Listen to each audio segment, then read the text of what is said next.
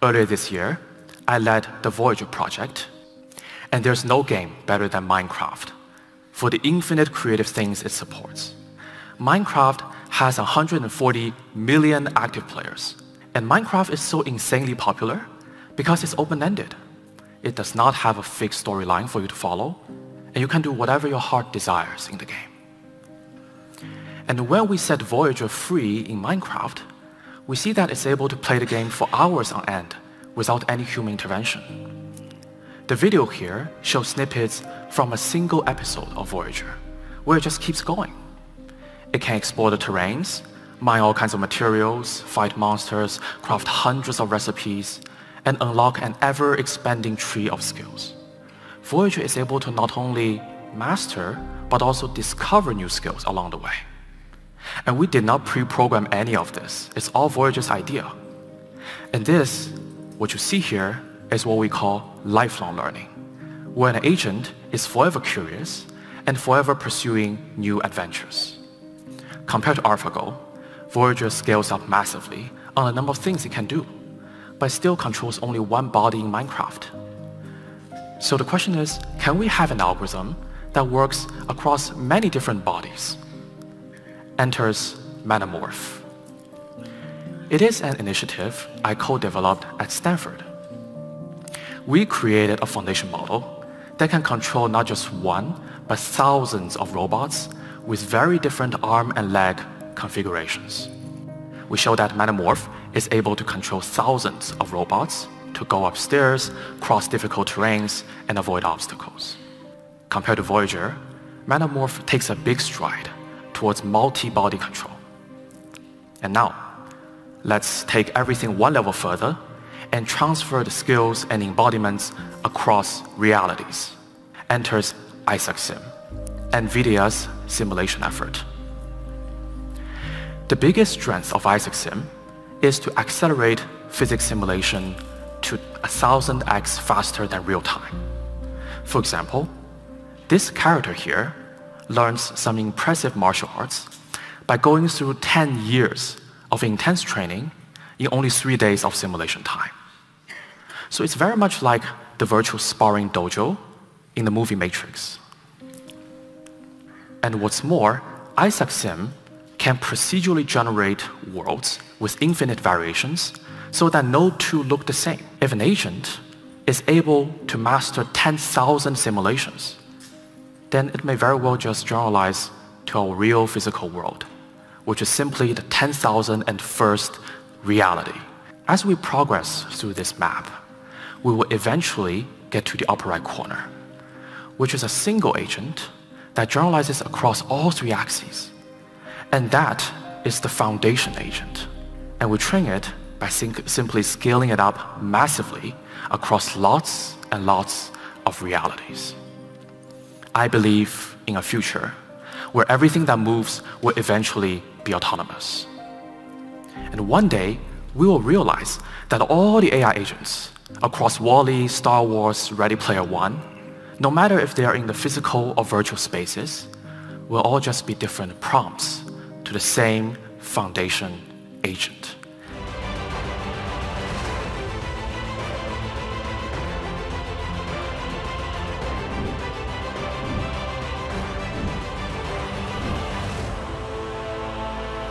I love that. If you don't know who's this is Dr. Jim Fan. He is a Stanford PhD and a senior research scientist at NVIDIA. By far, he's my favorite AI researcher from the entire space. I loved his talk. I loved the promise that he's bringing to the world. I loved how he was able to really develop from just like the Voyager model that was just in an environment that like Minecraft, and how they were able to get it to this point where they took all of these skills, put it on a physical space or physical robot, and his vision for the future where everything around us is autonomous. Everything he talked about, if it tells us anything, tells us that we're getting closer and closer to artificial general intelligence. Autonomous agents that can handle everything on their own without the need for human training. So Voyager and Metamorph just push the boundaries of what is possible from an autonomous agent. As you can see, this is Voyager research paper right here, and here is Dr. Jim fan, and I just want to show you this small comparison between AutoGPT, which went viral at some point for the fact that it was able to handle so many tasks on its own, but when they have tested it in Minecraft, at some point, as you can see here, it has stopped learning. Even Voyager, without a skill library, as you can see here, it came to some point when it has stopped learning completely. But when they have equipped it with the skills library, as you can see, the line kept going up and up, and it was what he said, a lifelong learner. So this right here shows us how it was able to handle the space in Minecraft. Whenever it needed to learn something, it would write the code. As you can see here, if the code is right and the task was completed successfully, it would add the skill to the skill library that it has, and if not, it would refine the code and then test it again until it works, and then when the task is done and the skill is gained, then it adds it to the skill library. And even with the Metamorph, they really were able to push boundaries for what's possible from physical standpoint in a robot. So if AutoGPT, which impressed everybody and really so many people has benefited from it in very short time, couldn't really continue learning, I want you to imagine where Voyager can take you if it's really available for everyone to use as of now. And the fact that they were able to test these agents in different realities and different environments, it's just a breakthrough. But I want to flip the coin and take a look on the other side of the story. Part of his TED Talk, he showed an example of what Voyager has done when it felt hungry and it needed to get food. How about we watch this together, and then I'll tell you the other side, the dark side of the story that he might not have mentioned in his talk. Let's work through an example together. Voyager finds itself hungry and needs to get food as soon as possible. It senses 4 entities nearby: a cat, a villager, a pig, and some wheat seeds. Voyager starts an inner monologue. Do I kill the cat or villager for food? Horrible idea. How about the wheat seed? I can grow a farm out of the seeds, but that's gonna take a long time. So sorry, piggy, you are the chosen one. And Voyager finds a piece of iron in its inventory, so it recalls an old skill from the library to craft an iron sword and starts to learn a new skill called hunt pig. And now we also know that, unfortunately, Voyager isn't vegetarian. Hey, if you're enjoying this video, don't forget to like it and subscribe to the channel to stay updated on the AI news world. So in this example, as you see, he showed us what the agent has done in the game. How about we talk about the other physical robot that he mentioned, or the physical platform that they were able to transmit these information and these skills to, like Metamorph, for example. What if the robot didn't find the metal piece nearby and had to travel so it can get the piece of metal where then it can make a sword and get the pig? And along the way, when it was driving, it came across an intersection where there was a 5-year-old kid and 85-year-old elderly person. And for some reason, it was not able to control the vehicle that's driving. And it ended only with 2 options, whether to take out the kid or the elderly person. What would this agent do? And before you think a lot, let me tell you that such a question, unfortunately, doesn't have an answer as of today from any AI developer. That includes NVIDIA, Microsoft, Apple, anybody who's trying to develop anything in this space. And why nobody has an answer? Because the only way to find an answer for such a question is 2 things. First